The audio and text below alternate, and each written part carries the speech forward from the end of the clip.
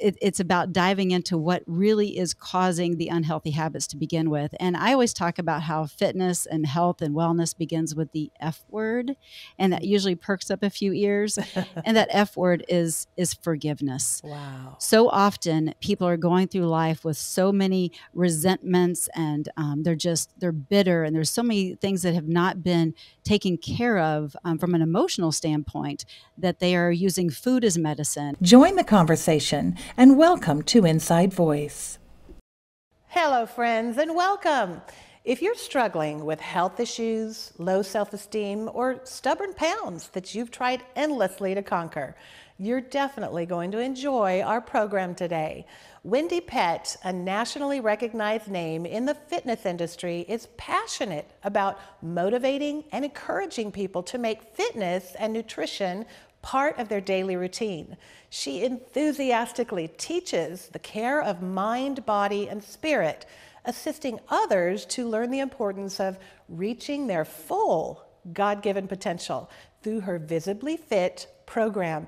And Wendie, you are a dear friend, and I am so glad to have you on the program today. Welcome. Thank you. It is an honor and a privilege, and I just adore you, and your show is great, and so thanks for having me. Likewise. Well, listen, we've had these conversations many times, and I respect you tremendously, and that's why I'd love for your voice to be heard today. You know, one of the questions that I would have for you is, what would you say the most common underlying issue is with most of the clients that you work with? Because, you know, a lot of people struggle with a lot of these things. What would you say that most common underlying issue is?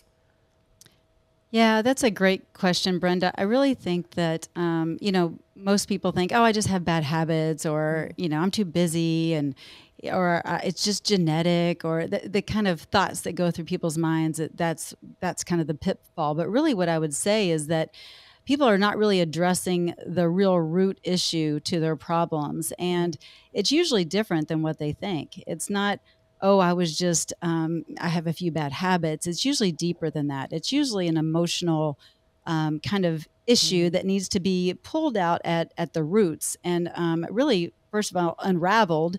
And sometimes it can be something that's been a traumatic childhood experience that's really just taken hold of the person and allowed those counterfeit comforts to set in over time.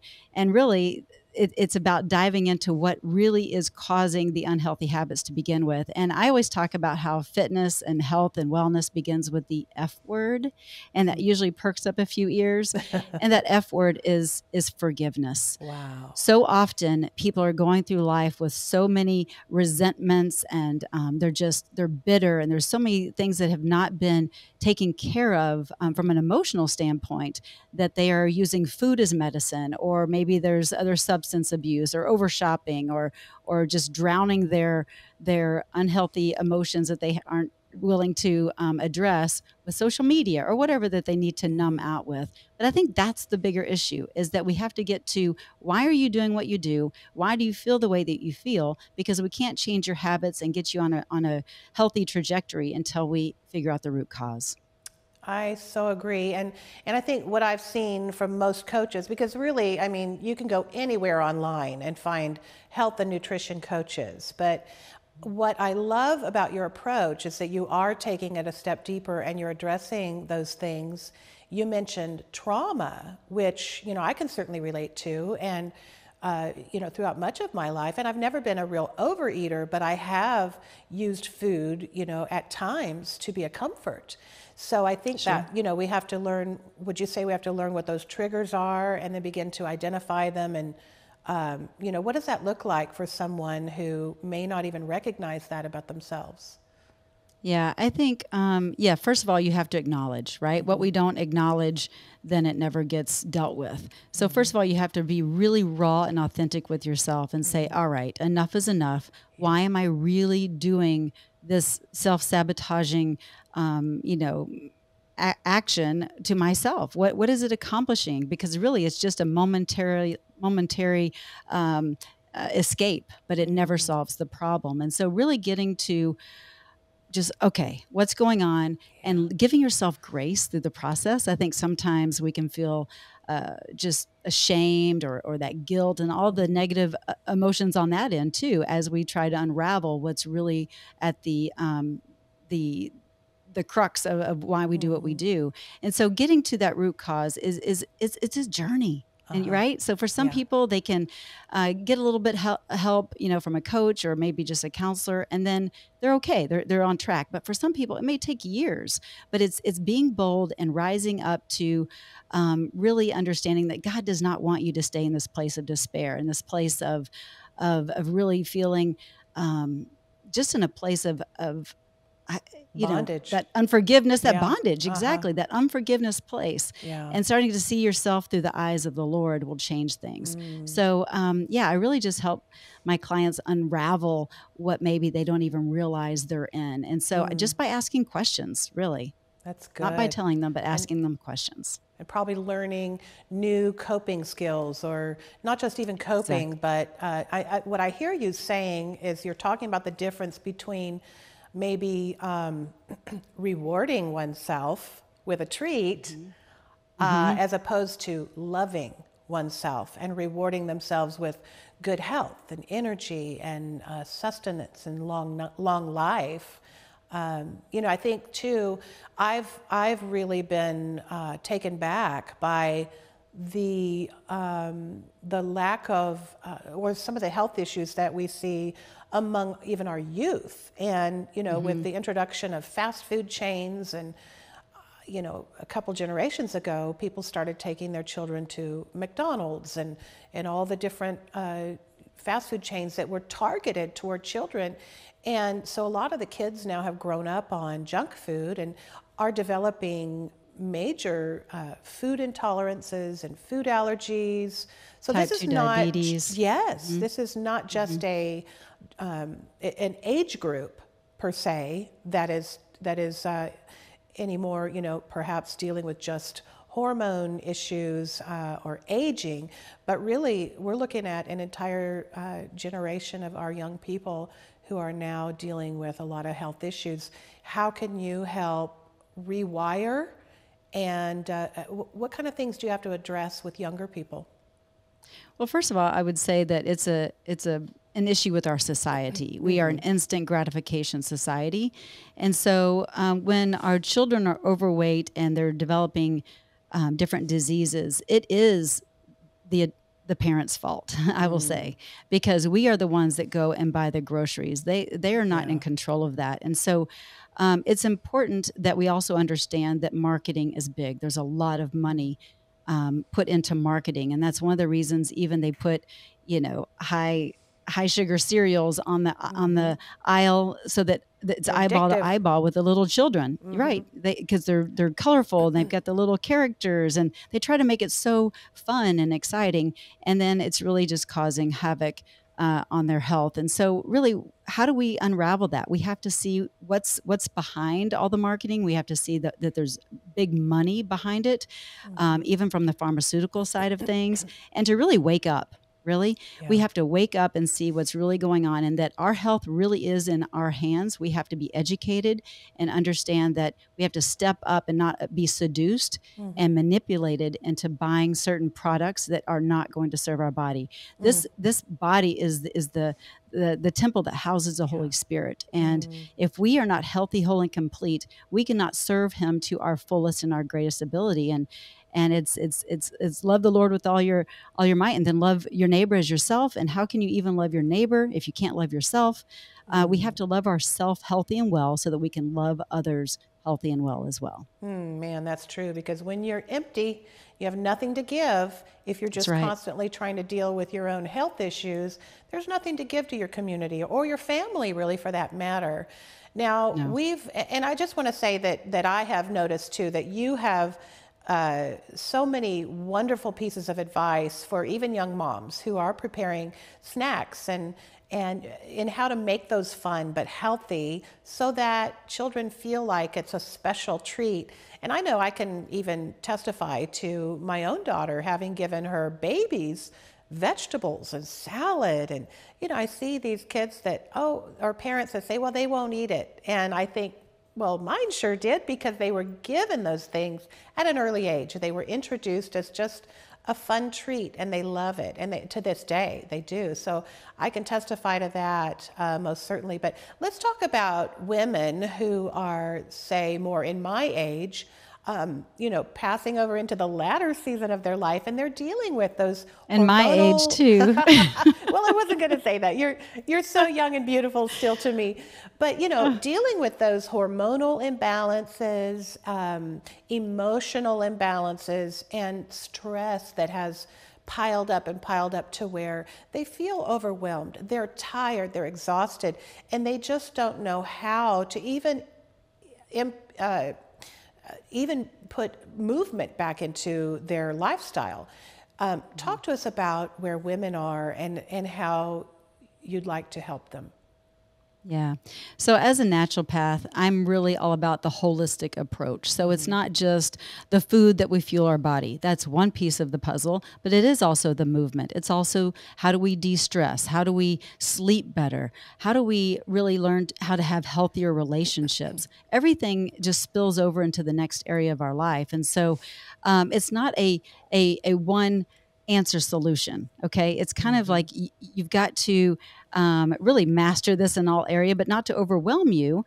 It's doing that one simple thing in each area to help you get closer to your goal of being a better individual. And that might mean, for instance, regarding food, maybe it's putting a plant on every plate. You're just adding in some green.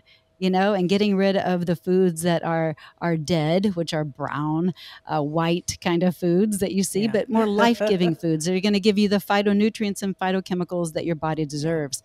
And when you're fueling your body with the right vitamins, minerals, and nutrients, then you're going to not have cravings. You're going to help better balance your hormones. You're going to end up sleeping better, have more energy. Like, that's all going to play a big factor, but also moving.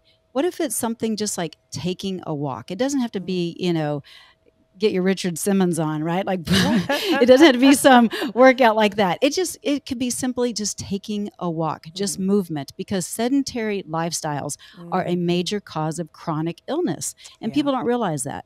And they may say, well, I work out. Well, that workout was only 30 minutes to an hour, but the rest of the time, 8, 9, 10 hours a day, you're sitting. Wow. That is devastating. Yeah, that's the average. People are sitting an average of 8 to 9 hours a day.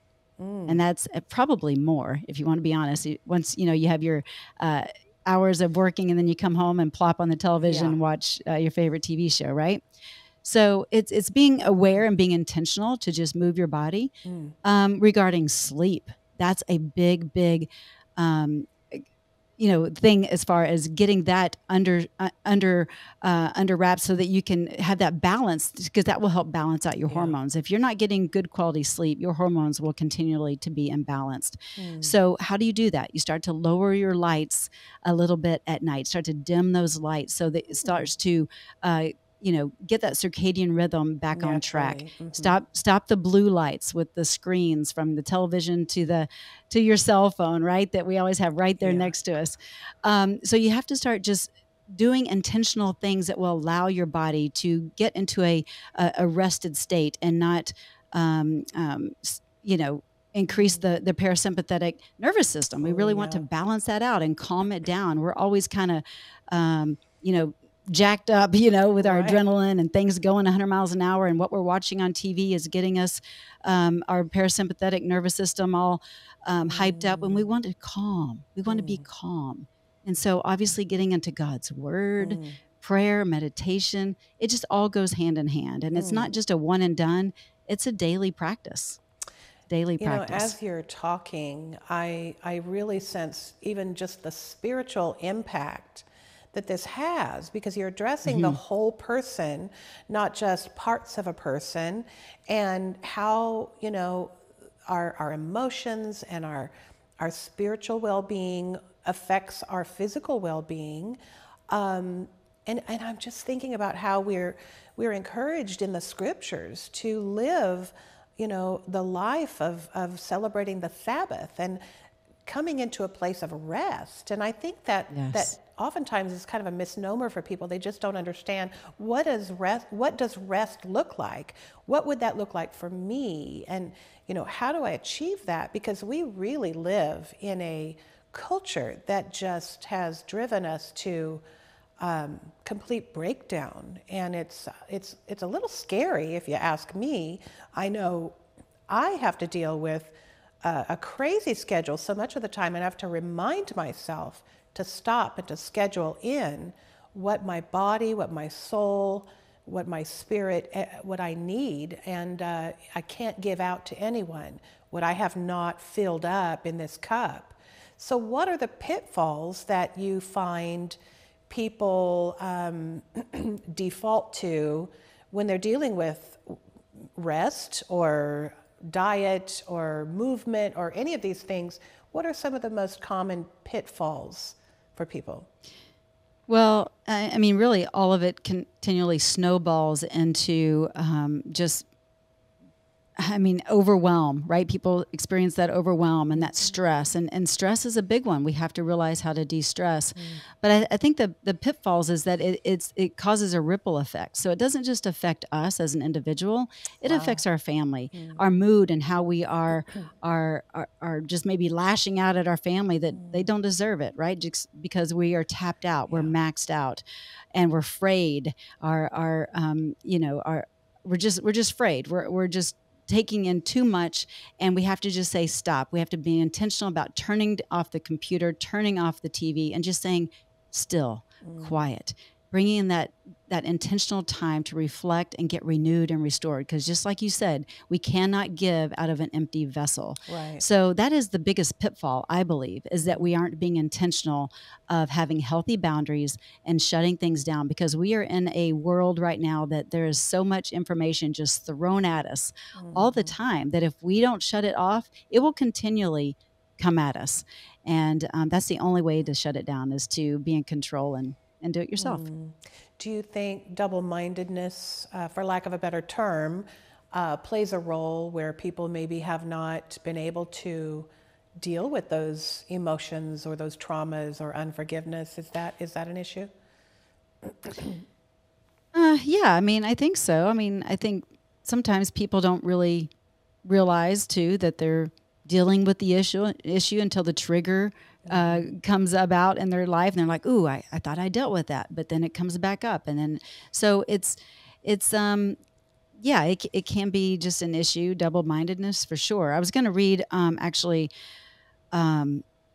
this is, I had it right here.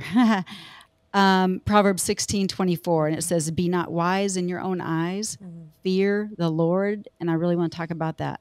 Good. Fearing the Lord, right? We are in a time right now where I don't see a lot of fearing of the Lord. And so we need to fear the Lord and turn away from evil. So turning away from sin, turning away from where we're missing the mark. It is healing to our flesh, and it's refreshment to our bones. So when we are turning away from the very thing that is obviously destroying us, then it will be healing.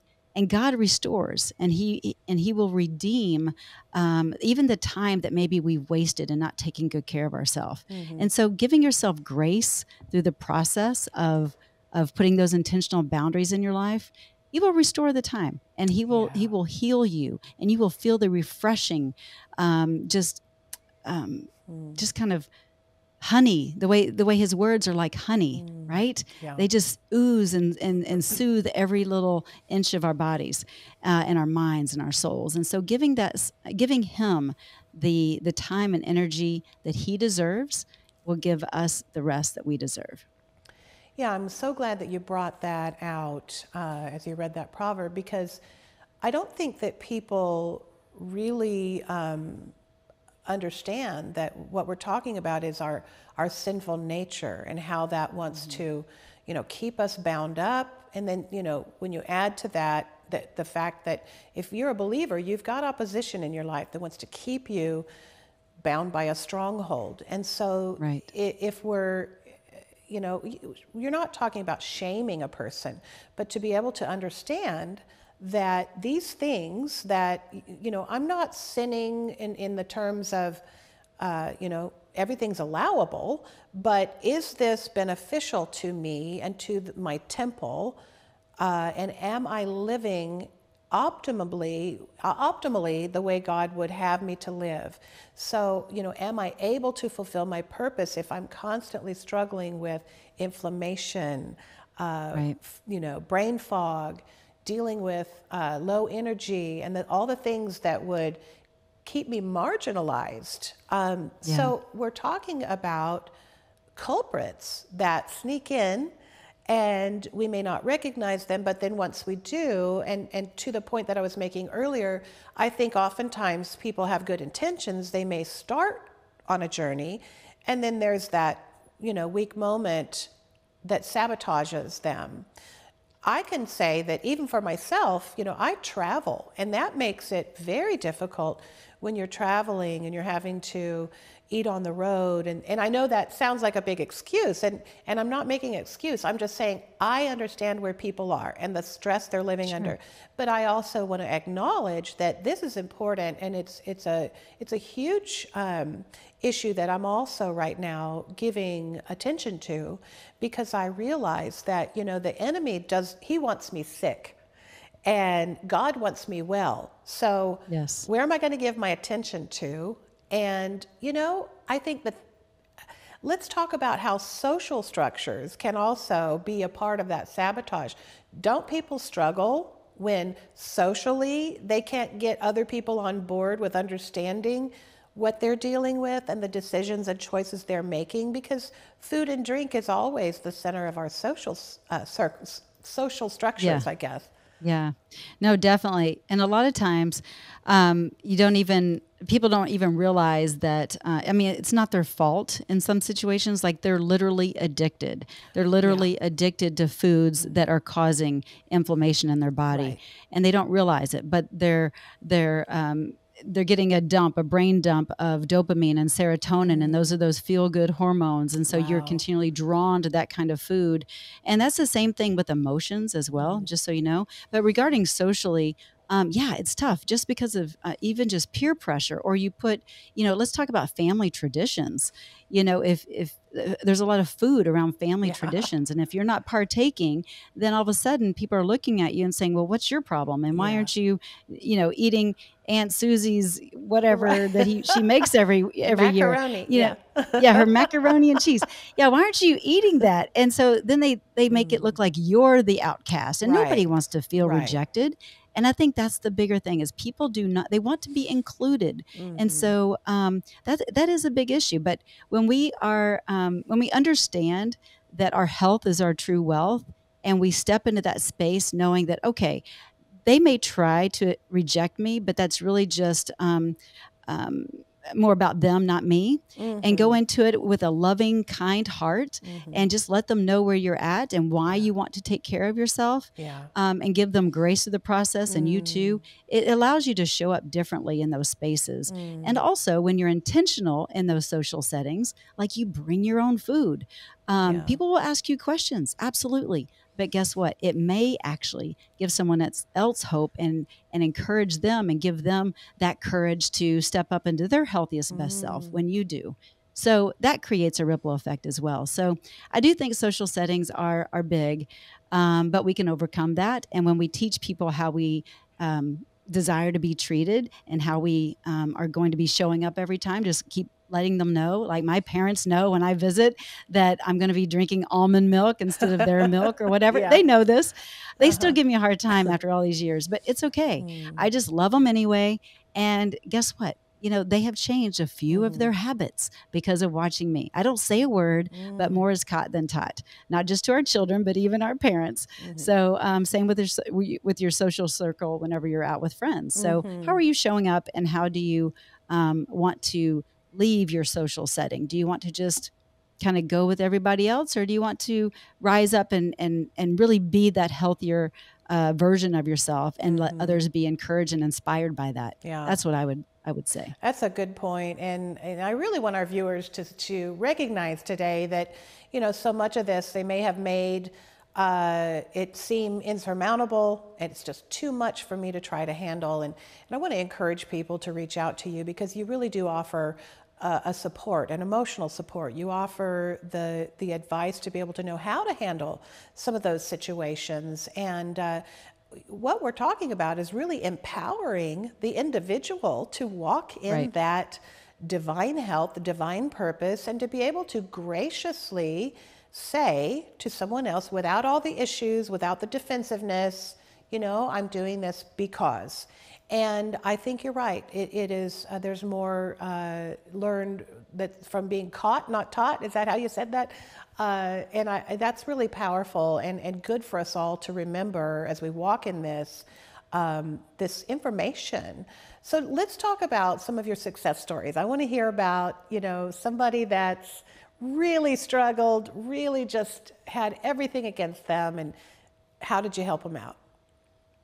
Well, you know, I've got several stories I could share, but I just think, gosh, I'm going to go with, I've got a couple here, but I want to share more of an emotional one.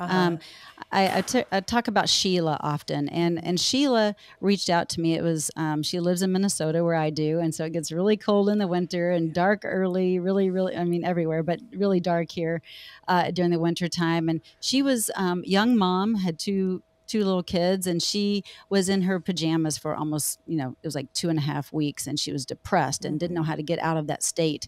And she called me just crying. And I said, Sheila, I said, are you willing to do something for me? It may seem a little weird, but she's like, I'll do anything.